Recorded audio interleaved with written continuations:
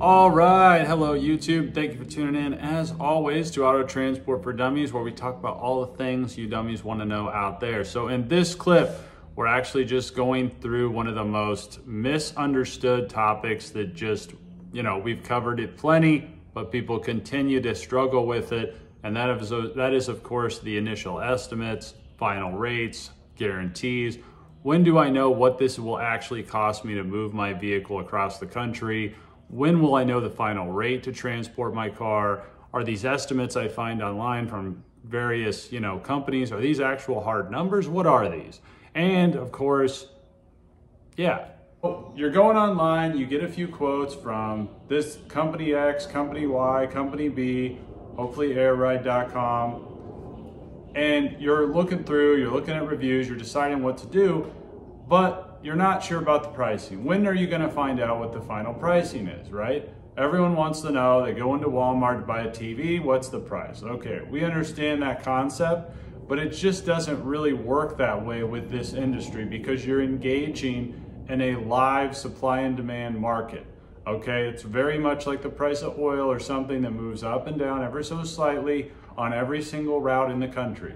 And when you come to AirRide or you go to another website, I can't speak for other companies, but what they're gonna do to price your load out and give you the best possible estimate, they're gonna look at the current slate of loads on whatever route you're trying to move. And by the way they do that is through the load board. So there's different load boards that they're gonna look at, and they're gonna look at the top 20, 30% of loads moving. So for instance, if you're trying to move something from Dallas, Texas to Seattle, Washington, anybody that knows how to quote something, they're gonna be looking at the loads coming out of Dallas, going to Seattle, and they're gonna look at those top loads, like the top 20, 30 loads. And somewhere in there, that's pretty much what you can expect to pay because their trucks are not gonna be going beyond that first page to pick up orders, okay?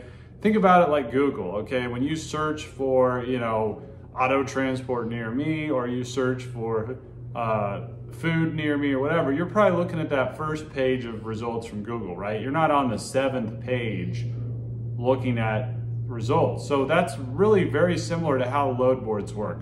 The top paying loads are gonna be at the top. That's what we're looking at. So we can look at that and say, okay, this is what's available now for trucks to move. So it's gonna have to be in this area. So like if the example I just provided, Dallas to Seattle, let's just say the top 20% are paying between like $850 to $1,100. Well, it's probably gonna be somewhere around 1,000 to move that unit, okay? That's just how it is. So if we tried to move that vehicle at $750 or even $800, it's probably gonna be pretty tough sledding trying to get a carrier interested. Why? Because there's other freight paying more money available for those trucks to pick up right now. So if you're not trying to pay what the current market rate is on that route, it's just not going to move. Everything you see on the front end when you're going and getting those initial quotes from these different various companies, these are 100% of the time going to be close approximations or estimates. And they're estimating it based on what the previous most recent loads on the similar route of similar vehicles took to get moved at market. And when I say at market, I mean, what did they actually take direct pay rate to the truck to get moved? Not what they're charging along with that cost, meaning the broker side of the payment. They're looking at what did that actually take to get it moved directly from a truck. So if it took like around 900 or 1,000, or let's say the last 5 loads took somewhere between 800 and 1,000, well, a pretty accurate quote's probably gonna be around 900, okay? Now, a lot of people are probably like, well, how come we can't guarantee this on the front end? Why isn't it possible to do that? Well, that's very simple to answer, and that is because when you're first getting quotes, there's nothing locked in, okay? It still takes a carrier to get assigned to the order to agree to an exact particular price to get the load officially dispatched out and have the contract officially locked in. Now, there's various factors that can either sort of inflate that price or deflate that price. Some of those factors are gonna be how popular is the route? Is the route a very common route like New York to LA, Dallas to Miami? Or is it something like Jackson, Mississippi to Minot, North Dakota, or some other route going to a very remote location? If it's a popular route, it's most likely going to move quicker and closer to market rates, or maybe even beneath it, because there's so much traffic and demand for loads on that lane. If it's not a popular lane, it's probably going to inflate the price a little bit. Other factors that are totally unpredictable and always are changing slightly are just pure market dynamics. What I mean by that is the supply of trucks in an area actually looking for freight, actually looking for loads, versus the sheer number of loads, meaning vehicles, trying to be moved out of an area. So if you've got a huge just glut of demand of people trying to, say, move out of an area, let's just say there was like a forest fire, like some massive fire or something in California, and a ton of people were trying to get out of LA, well, that's gonna skyrocket the demand out of LA. Prices are gonna drastically increase, just temporarily, of course. And if you're trying to move it in the middle of that high demand peak period, you're gonna end up paying more money.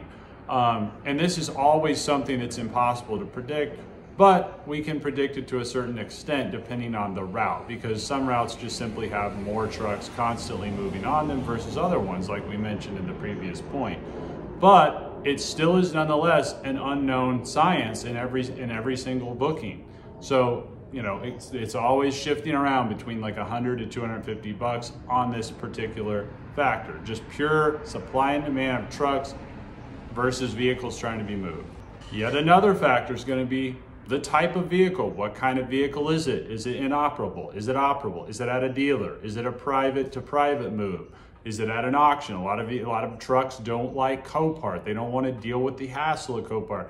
A lot of trucks don't like older vehicles, like a 66 Impala versus 2020 Honda Civic. I mean, if both units are in the same location paying the same rate, we're going to have 9 calls on the Honda and probably 0 on the Impala.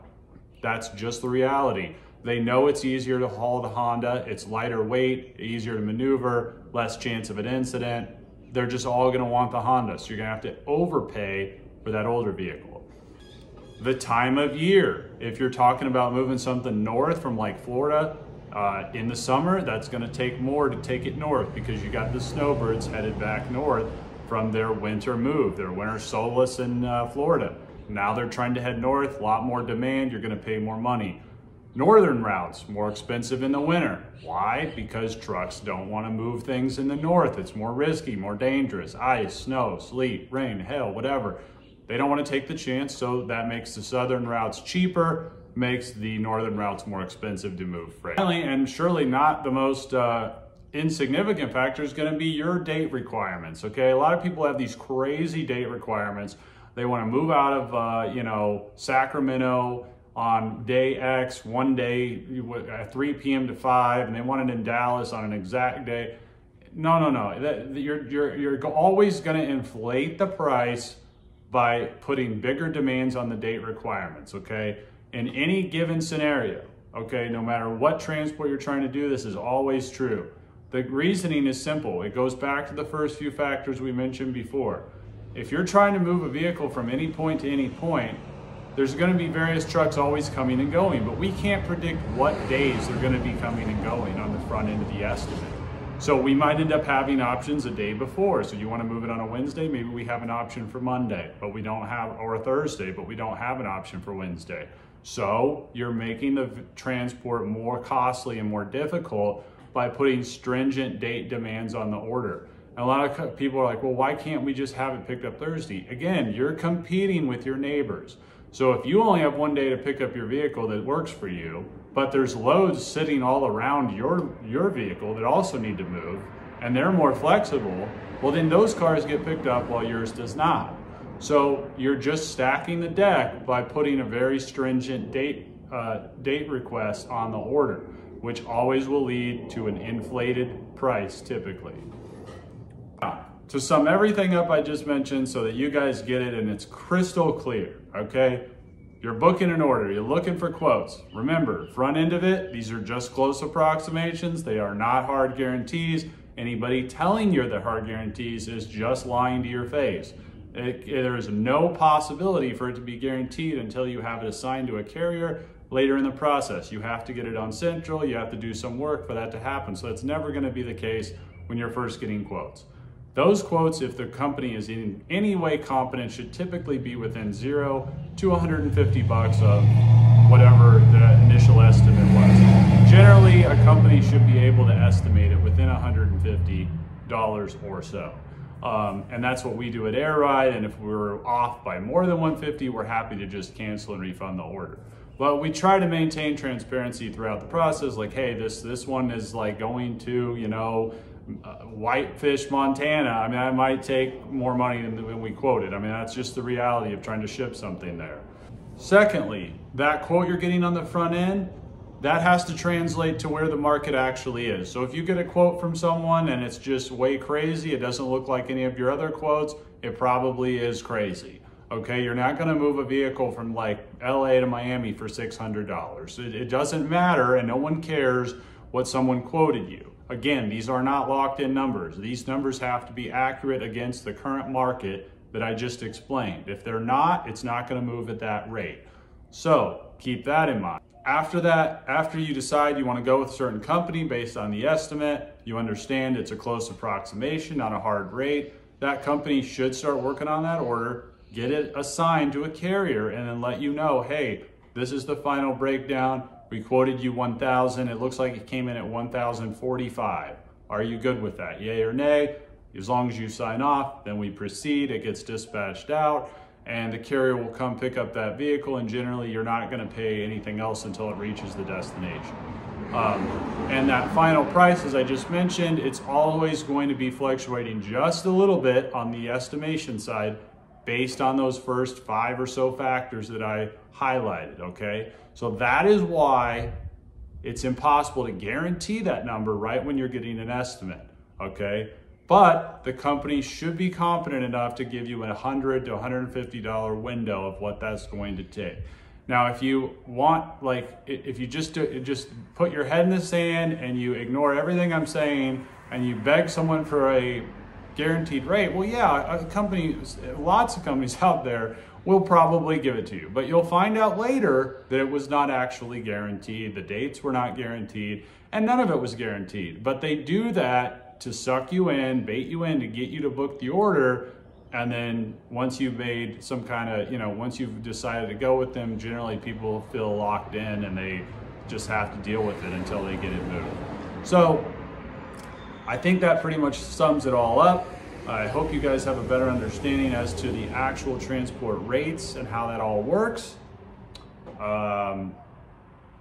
Hit the subscribe button, hit the like button. Thanks for following us. Love all the support. Appreciate you guys. See you on the next one.